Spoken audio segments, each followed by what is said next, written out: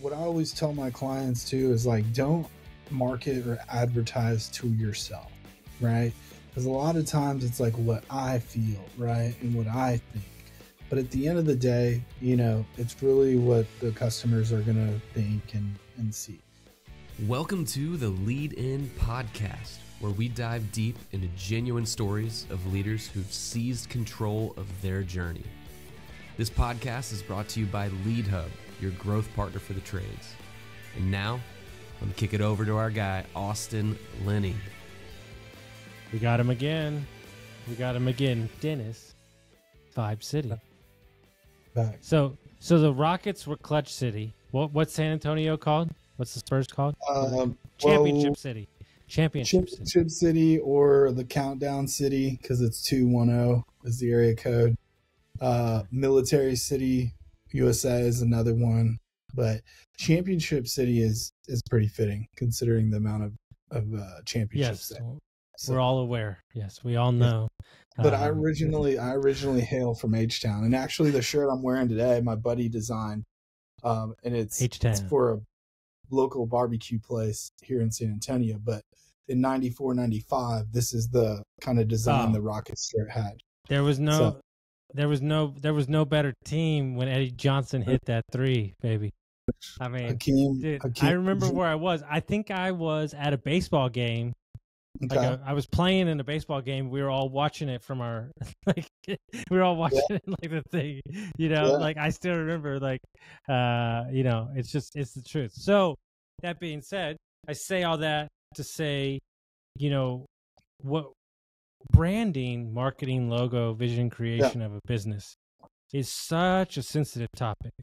If I could think about all the different areas where people get upset, I don't think there's a more hot button topic. It's not, PPC. It's not, it's people like really hold their name, especially more importantly, especially if it's your name. Yeah. 100%. You want, for me, I have a loose affiliation with everything, because it's whatever, right? But then you hear origin stories of companies and you're like, how did you come up with it? And like the Apple story and this thing. And so like people really do. Somebody said something to me the other day that until they said it to me, this was about 2 years ago. I didn't believe them. I didn't. Mm-hmm. They said the phone number on your vans don't matter. And I went, oh, hold on. What now? What are you talking about? And they said, have you ever seen somebody driving down the road and getting out their pen and paper and writing down the phone number on a van? No, maybe if the van stopped, but they're not driving. And so they're more going to see your name. Yeah. And then they're going to Google it, right? And so that, that really changes the way that we think about everything. So like, are billboards really to make money? Are they to create a brand awareness in the community, right? This is why this is an onion that has about 9 different flavors. And so that's what I want to talk about today is the different moods, the different kind of how you should look at this, all that kind of stuff. Because it's an interesting game.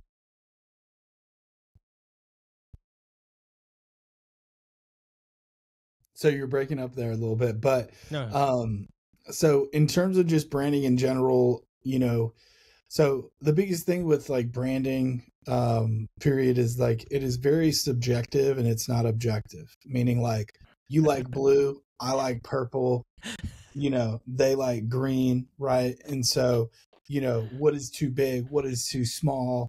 Like everybody has their own perspective and it's shaped by different ways, right? And so that's what makes like the creative process difficult, is because everyone's kind of got their own vision and it's not very objective. Like when you're talking about analytics for like pay-per-click or something, cost per acquisition is cost per acquisition. It's pretty black and white.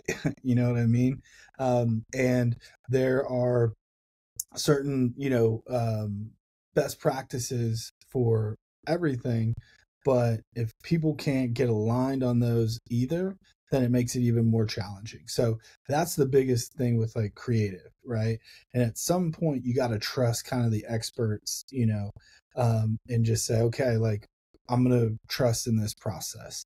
And talking about like brand awareness and just brand story, to your point about a billboard, the purpose of like a billboard or any like, kind of mass media is to build top of mind awareness. For instance, like with Deets, you don't know you need an HVAC tech or services until you need it, right? Because it's very rare that like, okay, I know this is about to go out and I'm going to get it fixed. Most of the time, I would say it's a demand service. So crap, I turned on my AC for the first time this summer and it's not working, right? And so now I need to find somebody and call them. So one of two things are going to happen. They're going to recall your brand and say, oh, I remember Deets because I saw them on my Facebook the other day, or I saw a billboard driving down, on my way to work, right? And then they're going to proceed to search you on Google and then typically call you or visit your site and fill out some sort of contact form. Or what they're going to do is they're going to Google you, or they're going to Google HVAC service and click on the first person they see, right? And that is because they have no brand loyalty, nothing like that, right? And that's what makes these other brands, so powerful. And as you know, like we work specifically in the trades and within home service. And the most successful clients we have are the ones that value brand awareness and that more top of the funnel messaging, right? The hard part about that is like you can't see a one-to-one like direct return. And a lot of that time it's like the long game. It takes a while because you need reach and you need frequency and you need to build up that name. But I've seen it time and time again. You stick with that plan for a year and then you start seeing the benefits of that because your branded search starts going up. You just start getting more business, which then affects like those lower funnel tactics because now it's cheaper for your cost per clicks, right? Because they're searching your brand name and those sort of things. And so, and then thinking about like the creative design and like what is going to make people recall your brand the best, and people want to have like tracking numbers and URLs and, it just doesn't work like that anymore because we have the internet like in our hand. Back in the day, when you couldn't Google search something, you'd have to write the phone number down or you'd have to remember the website so you can go back to that exact place the next time. Now, you don't even need a phone number or a URL on a billboard. You just need your logo, loud and proud, your business name, and some sort of positioning line that's going to make you memorable. Right. So in your case, you guys have nobody beats Deets, right? And imagine just continuing to hammer that in. So people know, and that becomes synonymous, with you. And so it's super important to understand the balance of that because you can fight with lower funnel tactics all day in terms of search and cost per lead platforms. But specifically like in the home service space, private equity is coming in and they are just dominating with marketing budgets, right? And then you just look at other like super competitive verticals, like personal injury is another one, man. Like, every market you go in, you're going to see 4 or 5 different PI attorneys, advertising, right? Car dealerships, is another big one. And so, you got to really, when you're thinking about creative, you got to think about how am I going to put that message out in more like mass media efforts so you can build like a loyal audience. How do you build a brand story around that and understand who you want your customers, to be? There's a reason Gucci is Gucci and they advertise how they want. Like they probably don't want somebody like me buying, their stuff. I'm not really their target market, but there's people out there who, all they want is fine luxury items, right? I'm cool with like a t-shirt my buddy designed. Like I don't need, something that's Gucci, but there's other people out there that do, right? And so, yeah, so just to, circle back, creative is just so subjective and it's tough a lot of times to come to an agreement on something because we all have different visions of what beauty is, right? That's why we all have different types and all that. So it's important to remember that. But when you do get a solid brand, you got to focus on trying to get as much brand recall and top of mind awareness as possible. because you will see the fruits of that labor over time. And the best brands in the world have done it. Nike wasn't always Nike. Coca-Cola wasn't always Coca-Cola, and it's easy to use those as examples because they're monsters now. But at one point in time, Adidas was the boss, right? And Reebok was better. But what is Nike's tagline? Just do it, right? And everybody knows that now. But they've spent years building that brand equity. And the sooner you start, the faster you'll get there. Do you think that, and this is just a layered question, do you think people, and it's different if you bought an existing company or you're starting a company, do you think people think too much in the short term and they don't think about what their business might be like in 5 to 10 years? Because if it were me, I would want to grow into the brand, not have the brand and then try to rebuild it every 5 years.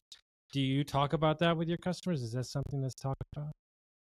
Yeah. And I think my philosophy is we need to make the leap and start as fast as possible. Because if you try to slow roll it, like it's just going to prolong like the process. Right. And what I always tell my clients too is like, don't market or advertise to yourself. Right. Because a lot of times it's like what I feel. Right. And what I think. But at the end of the day, it's really what the customers are going to think and see. And so if we're going to commit to do something, let's go all out. Let's get a real strategy in place. So, behind the scenes, we're creating this new brand and this new, logo and this new brand story. And then we have like a marketing plan that's going to support that rollout. And then how do we deliver that message internally from a cultural perspective so we get buy-in from everybody? And then at that point, we pick a launch date and we say, this is the date we're going, and everything's rolling out. Now, that's a perfect world scenario.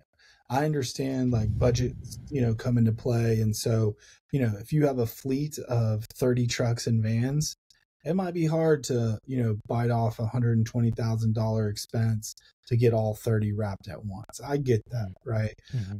But there are other things where you're already like spending money on different marketing efforts that you can surely roll that brand out. And so that's the other approach you can take is within,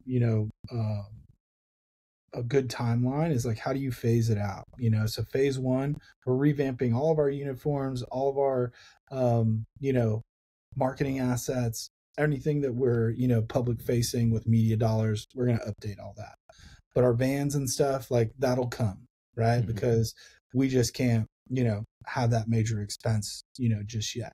But the tricky part about that is when you're in between those phases, you could create consumer confusion, right? Because now you have this old new like awesome badass brand, but then they're still seeing like some things that aren't like up to date, and I worked with like a local pizza chain here in Texas, and we had all this beautiful branding like on the site and all our marketing materials, but their stores were still like outdated. And so you'd see all this stuff online and then you pull up to the store and you're like, wait a minute, like, am I at the right place kind of thing? And so it created a little bit of confusion. And so we had to find ways to, mitigate that a little bit and figure out how can we introduce certain parts of the brand so they know there's like a connection there.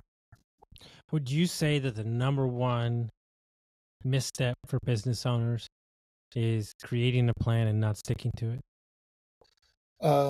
I would say yes. I think, and also just fear of creating that plan, right?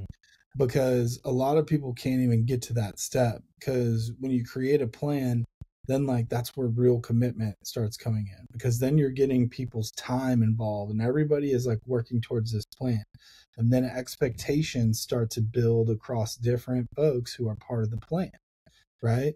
And then so if you try to like go against that, plan, now it's like, well, crap, we had this plan and now we're not going to follow it. And we've spent all this time. And so I think it's, the fear of just creating a plan a lot of the times, and willing to trust the process. Like, okay, this is going to work, and our challenge is like marketers is like, how do I get the business owner to understand, like, hey, we've done this before, right? And I know exactly like how you're feeling about this stuff. But if you trust in us, like, we're going to make sure that everything rolls out smoothly, and that we're going to position ourselves in the best way, possible.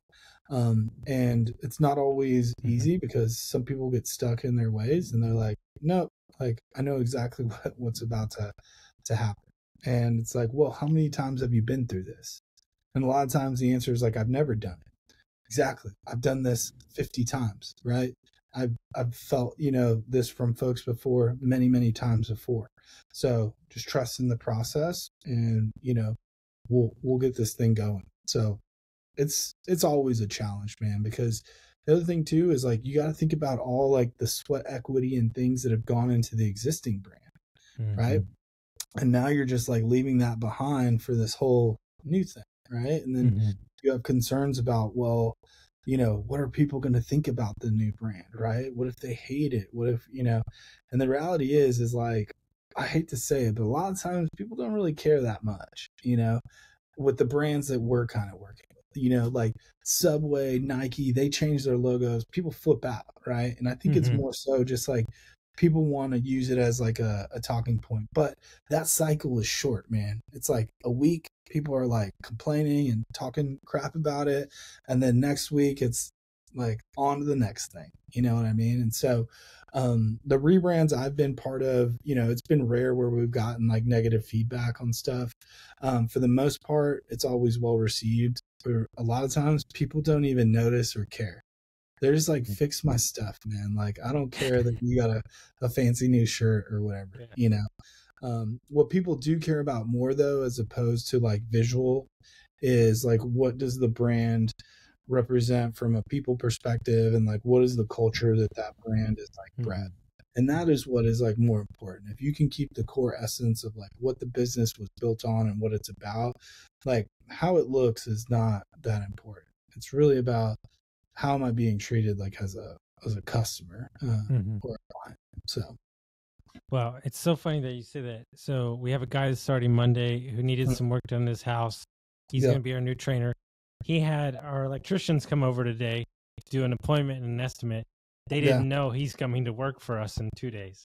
Yeah, because I wanted him to fully experience the business, without any influence, right? Yeah. And he, it was awesome to hear feedback from a customer that wasn't me, and he actually experienced it. He's a homeowner.